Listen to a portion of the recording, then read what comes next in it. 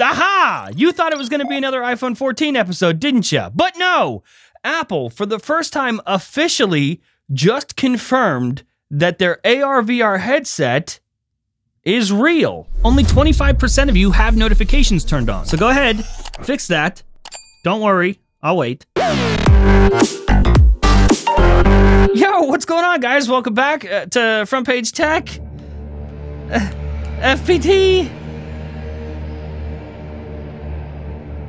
Of course, show that gives you all this tech news from one geek that is me to another that is you. So, I was scrolling on Reddit today, chilling, you know, and stumbled on this post. I received refurbished AirPods Pro complete with the previous owner's earwax and blood.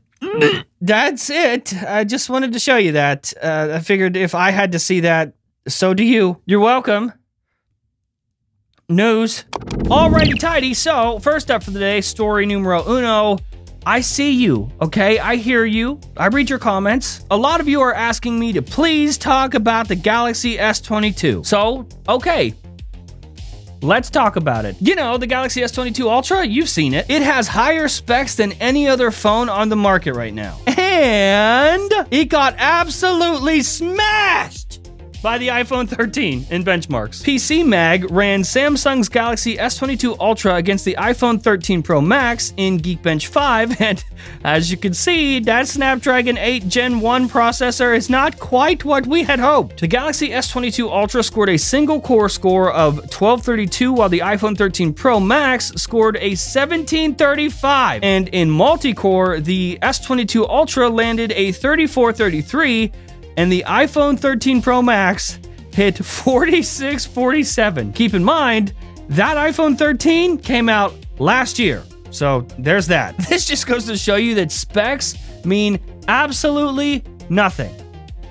I feel like I have to remind you all the time that specs, these numbers on paper, they don't actually speak to the experience of any of these devices, ever. As you can see, in this case, the specs for the Galaxy S22 Ultra matter just as much as the media trying to cancel Joe Rogan. And when it came down to it, the phone with the highest specs ever got nerfed by a phone that came out last year. Regardless, though, these numbers are so trivial, and at the end of the day, all of these phones are great, and we're just splitting pairs, or whatever this saying is. So try not to get too caught up in which one has better numbers on like the nerdiest website ever. Just enjoy whatever phone you have and whatever makes you happy, whatever platform makes you happy.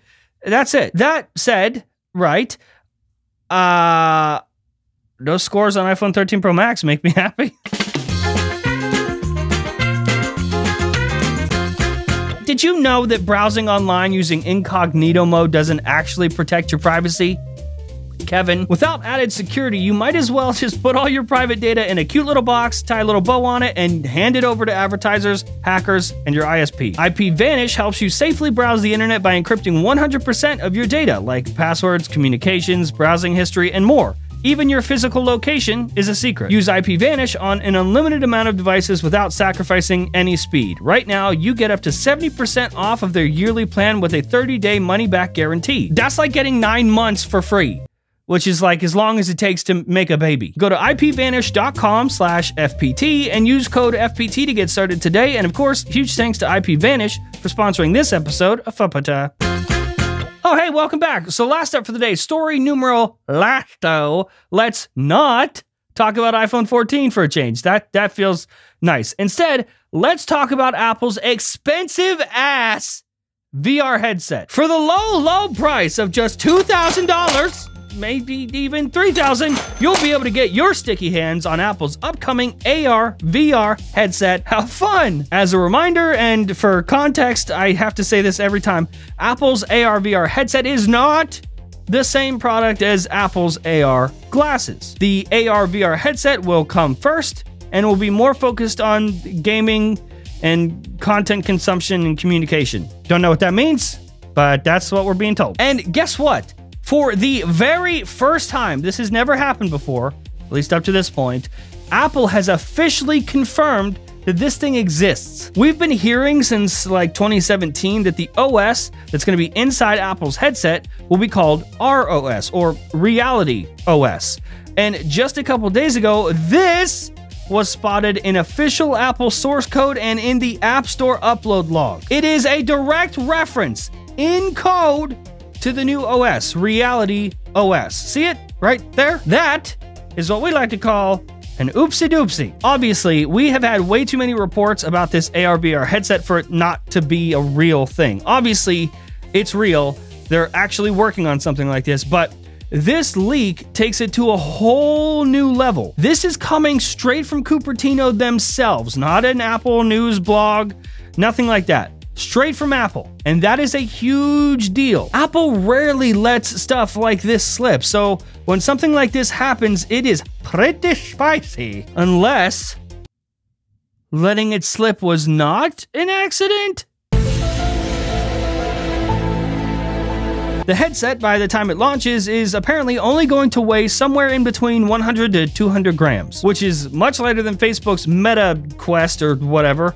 It's going to be super comfy because of this soft mesh that rests against your face region area, and a soft strap that it basically just looks like a few Apple Watch straps held together with like thoughts and prayers. As for when we're going to officially see this thing, like an announcement, well, that was supposed to be this year. In fact, it was supposed to be in just a few months, in June at WWDC, but per usual, Apple has hit a few production snags, and it's looking more like an official launch next year. We might get some sort of teaser announcement later on this year, but I hope they don't do that. Because the last time we got a teaser announcement for a product that was actually going to come much later, that did not go so well.